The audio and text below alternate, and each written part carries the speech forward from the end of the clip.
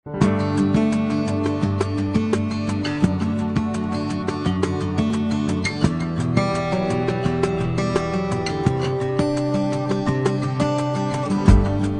read this for the last time. This is our statement regarding preaching for the last time all together. Ready, read.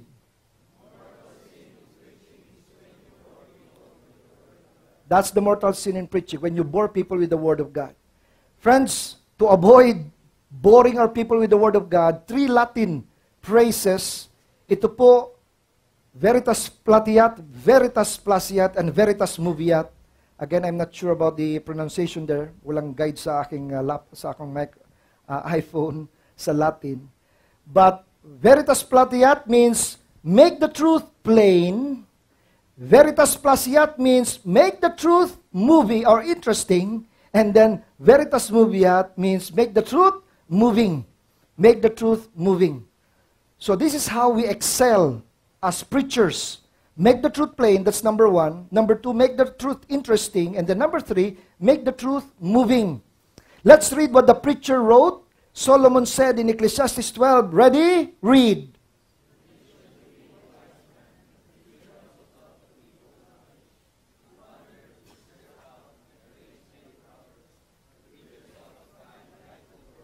And to write words of truth correctly. And masters of these collections are like well-driven nails. They are given by one shepherd.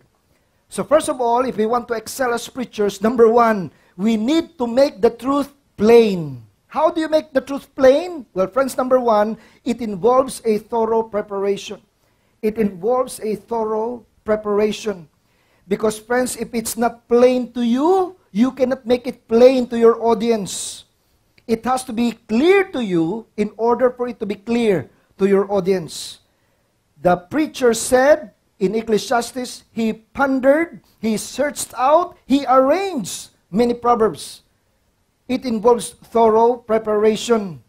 Number 2, making the truth plain implies crafting your words well.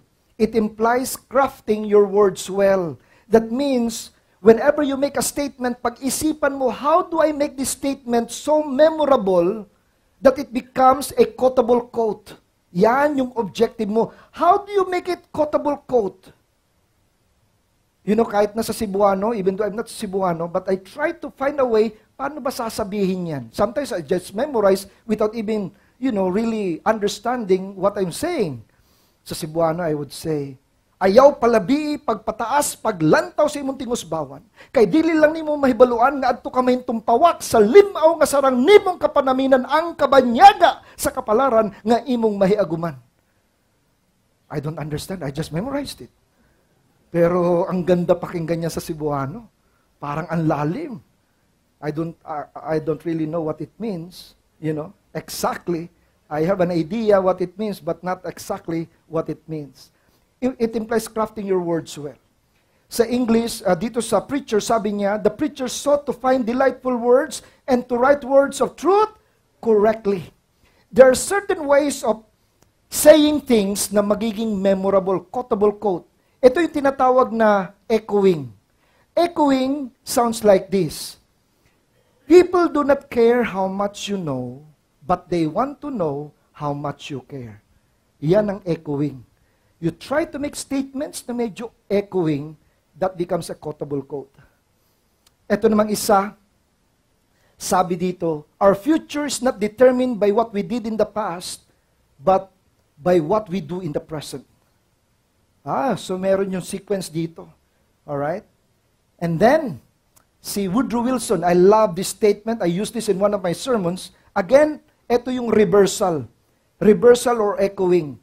I would rather temporarily fail in a cause that would ultimately succeed than to temporarily succeed in a cause that would ultimately fail. Ang galing! Grabe. That's a quotable quote. So you try to think of a way, paano ko masasabihin ito, ha? And then si Martin Luther, he used alliteration.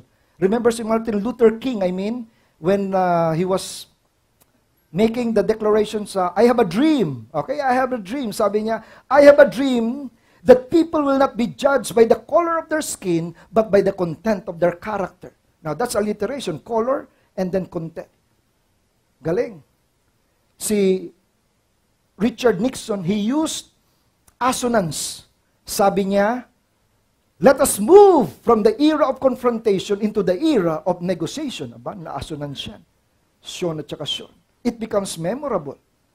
And then si John F. Kennedy, very famous words, ito yung reversal or echoing, sabi ni John F. Kennedy, do not ask what your country can do for you, but ask what you can do for your country. Ba, okay nga, no? Noong 1986, nandito ako, dumating ako sa Manila from Cebu. Timing na timing, EDSA Revolution. Pag-alis ni Marcos, pre-preach ako nung Sunday na yon. And then sabi ko dun sa sermon, you know what, in America, when politicians cheat, they go to jail. In the Philippines, when politicians cheat, they go to America. Ayun, medyo may konting echoing doon. And then, si Jimmy Carter, America did not invent human rights, but in a sense, human rights invented America. Ang kaling mag-isip ng mga tao minsan pagka ganyang no? Yung, you try to make a statement, and yung goal mo is to make it memorable. Alright? So, you need to think it well. It implies crafting your words well. But the number 3, it includes having a clear outline. If you want to make the truth plain, friends, having an outline doesn't mean you have point 1, point 2, point 3. Ang ibig sabihin ng having an outline, you have a clear way to go from point A to point B, from point B to point C. Meron kang clear way how to go there. Hindi yung paikot-ikot yung mga natin, and we're just moving around the bush. Kaya it becomes, it becomes foggy in the minds of the listeners. Make the truth plain. Number 2, if we want to excel, we need to make the truth interesting. Now, ito yung challenge. How do you make it interesting when you preach about it every year? Every year, may Christmas. Every year, may Easter. Every year, may Valentine's. Every year, may Mother's Day. Every year, may Father's Day. How do you make it interesting? Every year, ginagawa natin yan. Friends, how do you make it interesting? Number 1, you need to feed your mind daily. You need to feed your mind daily. You need to be reading. Sabi nga ni John Wesley, when he started the movement, the Methodist movement, meron siyang mga circuit preachers. And then he challenged his preachers and sabi niya, either read or get out of the ministry. Yan ang challenge niya. Either read or get out of the ministry. Wow. You know, if we make that as a challenge to pastors today, maraming mawawala ng pastorate. Either read or get out of the ministry. Kasi yung pastor na hindi nagbabasa, you plateau. There's nothing new coming out. It's the same way every year. Hindi na nababago. Kaya nga kailangan natin magbasa. Now, I know we don't have the luxury of time, kaya nga minsan yung readings ko, nakadepende sa preaching. Kung yung preaching ko, the book of Ephesians, all my readings will be about Ephesians kasi I don't have the the luxury of time to read other materials. Pero kailangan nakafocus tayo. And as I've said right now, because marami na mga libro na electronic, you just buy electronic books. Mura yan kaysa sa mga printed books. You invest on it. Marami mga librong talagang magiging of value. Right now in my Bible, I have electronic books here. About 14,000 books. Through the years, you just invest on it through the years. 14,000, ilagay mo lang ng $1 a month, $1 per book yan. $14,000 na rin yan. And so, but then you need to invest. You need to keep on reading. Kasi doon lalawak, doon madadagdagan yung ating kaalaman. Kaya nga itong read, yung you need to feed your mind daily, you need to feed your mind daily, yan. Kahit nasa CR ka lang, yung CR, nakaupo ka lang doon wala kang ginagawa I mean, may ginagawa ka pero nakaupo ka lang, ibig sabihin. Sayang, magbasa ka ng daily bread. Daily bread? 1 illustration a day. Daily bread lang, 1 illustration every day na yan. Kapatid, napakaganda. Talagang multitasking, may input, may output.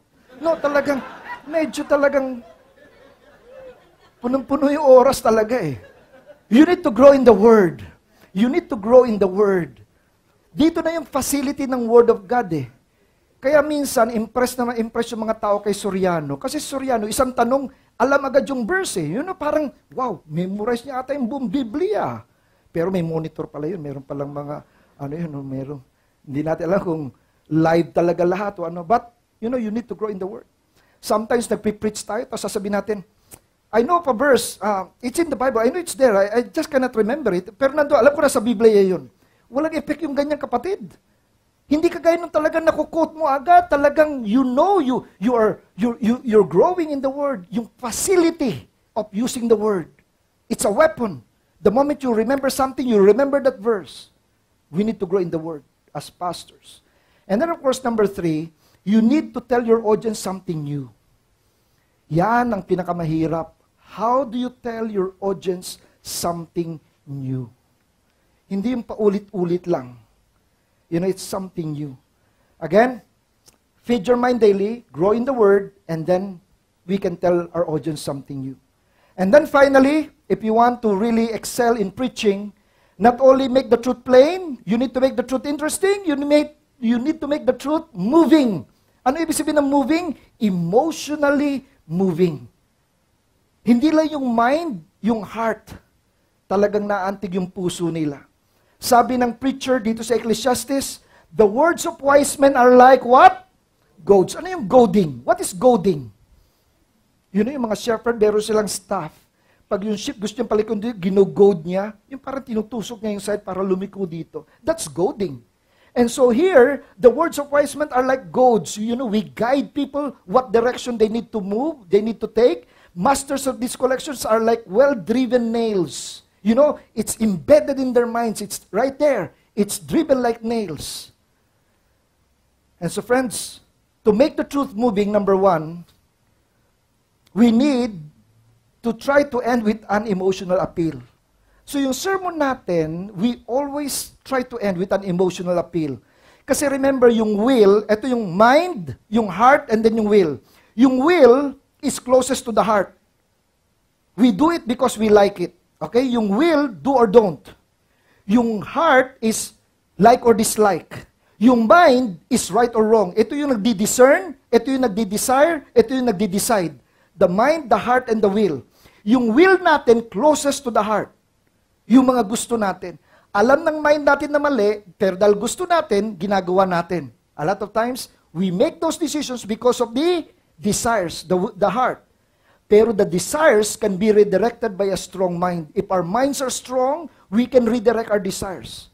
Kaya ang battle is always for the mind.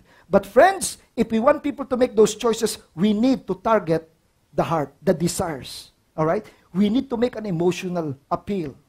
And so dito na naglalaro minsan, you come up with a story, personal story, yung talagang, those stories that are real, na talagang nangyari, and people are able to identify with it, napakabilis ng kanilang response. Again, I know sometimes denominationalism can be a problem here. Because now that I move among Pentecostals in Canada, sa Pentecostals, napakadali mag-decide. Napakadaling mga tao, altar call, ang bilis. Pag sabi mo pa lang, come forward, if you want to commit your life, if you want to be blessed, if you want to be prayed for, come forward. Ang bilis! Nag-uunahan. Sa Baptist, minsan, ang tagal. Titinginan po, sino kayo pupunta sa harapan. Ang tagal. Minsan kasi depende sa tradition natin. Now, ngayon, ang problema naman yan, Pentecoste nga, punta sa harapan, tumba ng tumba, pero wala naman nababago. Parati na lang gano'n. Kasi minsan, experience lang talaga. Just for the experience of it. Yung mga Baptist naman, pag talagang nagpunta sa harapan, talagang desisyon talaga yan. Talagang matinding desisyon talaga yan. So again, iba-ibang tradisyon eh. But then, we need to try to make an emotional appeal. We end our sermon towards that, before they make the decision, emotional appeal. Number 2, always make realistic applications. Itong napaka-importante. You need to bring down your sermon to the basic application that people when they go home, alam nila exactly what to do. Minsan yung applications natin, they're so, masyadong generalized. People do not actually know what to do. Kahit din sabihin mong, read your Bible every day. Read your Bible every day. Sometimes, read your Bible every day is not even practical. Some people in Canada, they wake up 5 o'clock in the morning to catch the bus at 6 o'clock. They come home 9 o'clock in the evening, magluluto pa yan.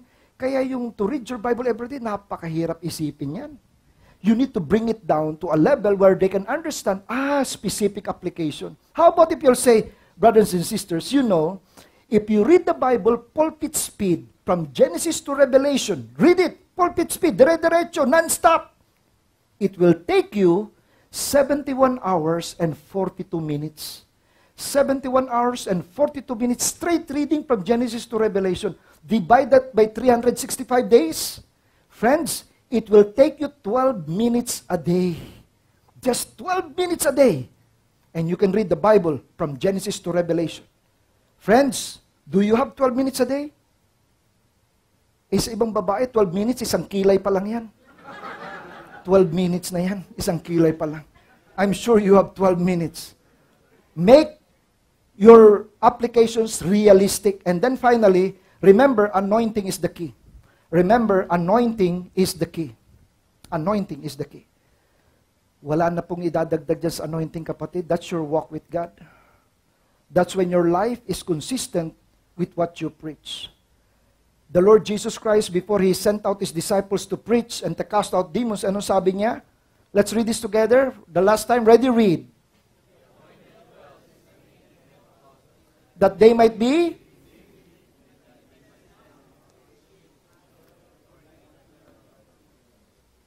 so, before He sent them out to preach and then drive out demons, friends, sabi dito, that they might be with Him. With Him, that's the principle here. Your anointing depends on your intimacy with God. Wala na po tayong ibang formula dyan for anointing.